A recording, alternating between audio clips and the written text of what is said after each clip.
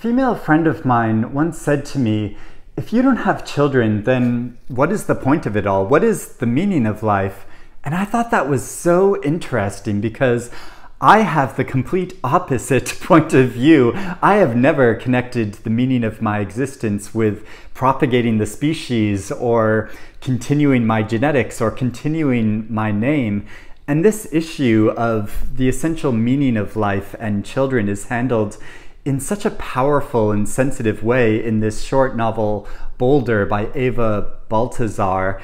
And I feel really lucky in a lot of ways that my husband and I have always been in complete agreement that we never want to have children. But I know it's a difficult issue in a lot of couples' lives when they might be struggling to conceive children, when they want to have them, or there might be a disagreement when one partner wants to have a child and the other one doesn't. And that is the case with the protagonist of this novel, Boulder, and her partner, Sanches. Because the narrator had previously been living an isolated life working on a merchant ship, Sanches nicknames her partner Boulder, like those large solitary rocks in southern Patagonia, pieces of world left over after creation. When Sanches is offered a good job in Reykjavik, Boulder is persuaded to abandon her nomadic lifestyle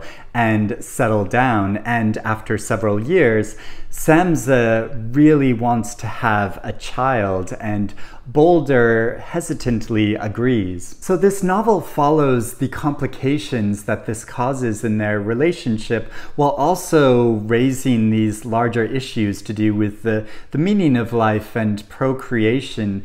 And it is written in this poetic and briskly engaging style that's full of verve and insights. It's interesting how Boulder's philosophy of life is disrupted by the challenges of partnership and parenthood, because for most people, settling down is a stage which naturally follows on from a rootless existence. But she believes that the destination always kills the journey, and if we have to reduce life to a story, it can only be a bad one. And equally, she shuns any attachments, believing, I can give anything up, because nothing is essential when you refuse to imprison life in a narrative. This ethos is absolutely contrary to what mainstream society promulgates concerning matters of a stable job and finding a life partner and starting a family. So it's striking how Boulder feels irresistibly drawn towards Sanches, and their bond challenges her essential nature. This is described in deeply evocative prose.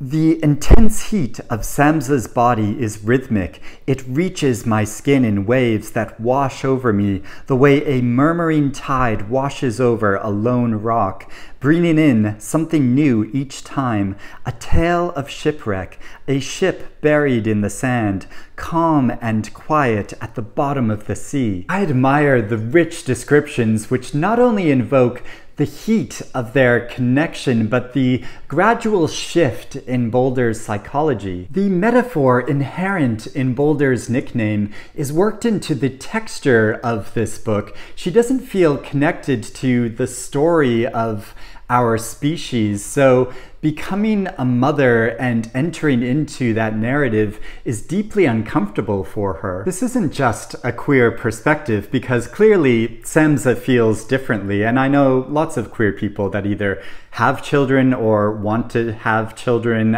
It's just not an urge that I naturally feel, and it's not one that Boulder naturally feels. However, I feel like it's a sense that many queer people can strongly relate to, since we often feel ostracized from the values of larger society. And certainly many heterosexual people can feel the same. There's an interesting section where she goes to a museum and she remarks, I'm not interested in these sculptures, nude, still, deliberately feminine, wrested with every strike of the mallet from slabs of granite.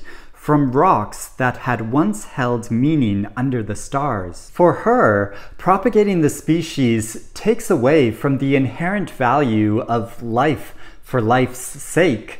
She didn't ask to be created. She simply exists and doesn't feel obligated to ensure that anyone will continue on from her. Also, as with many couples who become parents, her emotional and physical relationship with her partner dramatically changes once they have a child, and the growing distance between them is palpable. I found it very moving how the storyline evokes gradual but seismic shifts which occur between them and within Boulder herself over a long period of time. It takes a lot of skill to convey immense and complicated feelings through such economical prose. While the ideas in this book might seem weighty, I think there's also a wonderful lightness in this story which is conveyed in the feverish desires which take hold of Boulder, but also in the humor in the friendship she finds with her drinking partner Ragnar, who had many wives and children. Wife number 3 had amazing tits, creamy as skier, he says. The man's a poet, Boulder wryly comments. I found this description, which invokes skier, it's just so funny. And in case you didn't know, skier is Iceland's famous yogurt-like product. And maybe I also strongly connected with this short, impressive novel because I feel so sympathetic towards Boulder's point of view. However, I don't think it's dogmatic in its message. Instead, it offers an alternative perspective to the idea that existence only has meaning if you have children. It poignantly opens up a conversation about having children as well as the nature of life and how it should be lived. So those are some of my thoughts about Boulder. I really enjoyed this book, and I would love to hear in the comments below if you've also read it, what you think about this book, or if you're interested in reading this novel now, or if you want to discuss any of the issues that I've raised in this video. But this is also longlisted for this year's International Booker Prize.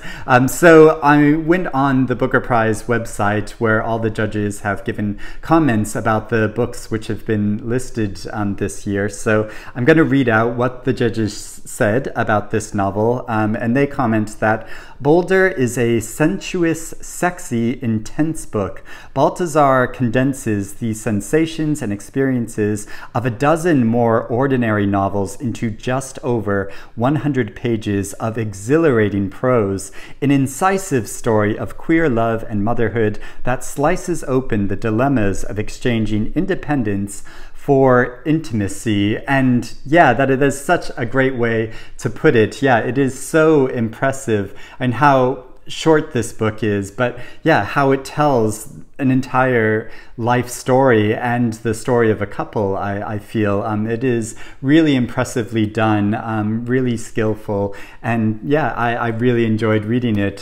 So thank you for watching my thoughts about this book and talking about this larger issue. I know it's a sensitive subject for a lot of people, but yeah, it's really opening up this interesting larger conversation, which I feel like we don't often feel like brave enough to have, or feel like we can have openly, because there is this sense and this point of view that yeah, having children is always a good thing, but not everybody feels that way. And I feel like it's opening up this discussion, you know, rather than trying to limit it to just one point of view.